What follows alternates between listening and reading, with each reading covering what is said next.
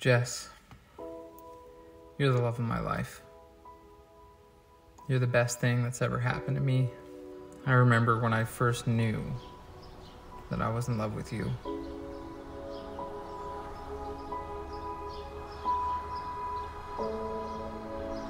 Ian, today I become your wife, standing before our friends and family in our favorite place, the place where we've shared countless memories so dear to our hearts. I am so grateful we met in grad school 5 years ago. You are truly one of the most thoughtful, kind-hearted people, always ready to put others before yourself. To have you as my best friend, adventure buddy, biggest supporter, and now husband is my greatest accomplishment in life.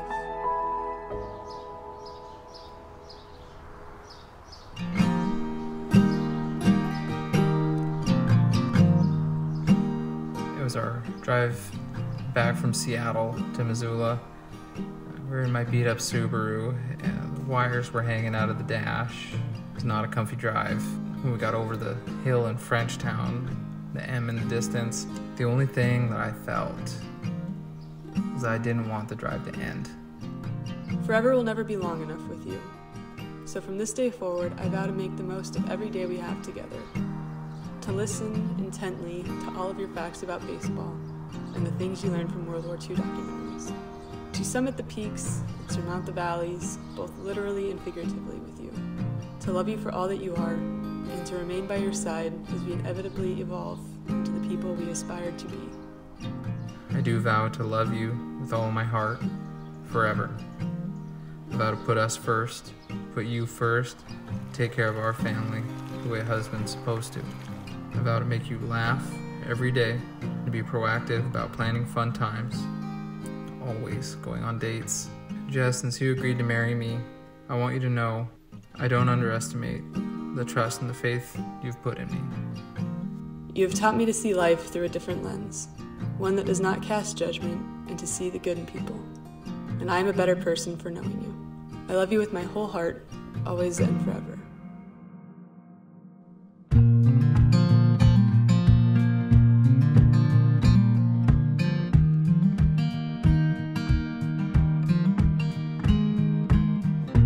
We are gathered here today to witness and celebrate the union of Jess and Ian in marriage.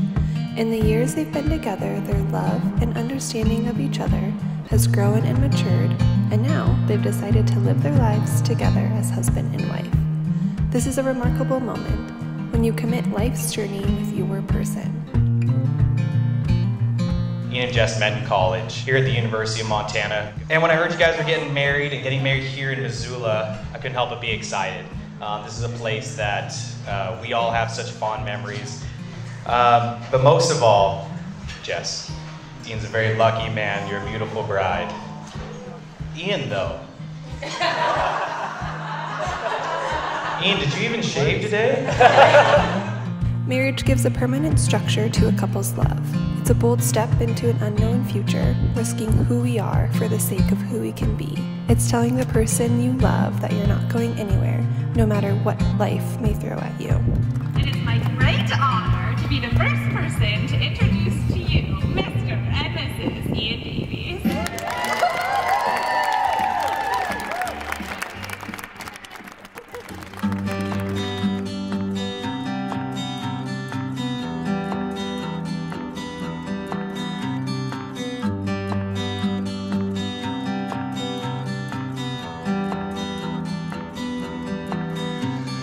For those of you who don't know me, I am the infamous baby sister, the one that Jess cried about when my parents said they were going to have another kid. What I love the most about my sister is her ability to always make me laugh, her insane strength, which was a lot of times really scary. Ian is the most patient person I've ever met. He is full of all these really interesting facts and knowledge, and it's always teaching me something new every time I see him. But I can't wait to officially have another brother-in-law as great as Ian, and I would like to thank everyone for coming. For Ian and Jess, out of the routine, ordinary life, the extraordinary has happened. They've met each other, fell in love, and are opening a new chapter of adventure today by promising to choose each other for the rest of their lives.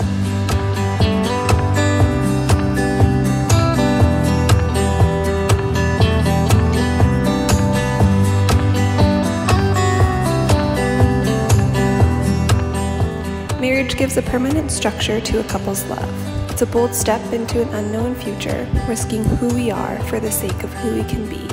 For both of you, marriage is a way to tell each other that no matter how many times Jess wins at everything you two compete at, or how many not so fun facts Ian cares to share, you're in this together. If you have a drink, please join me in a toast. Ian and Jess, congratulations on your marriage. May your marriage be as happy in the future as it is today. Cheers.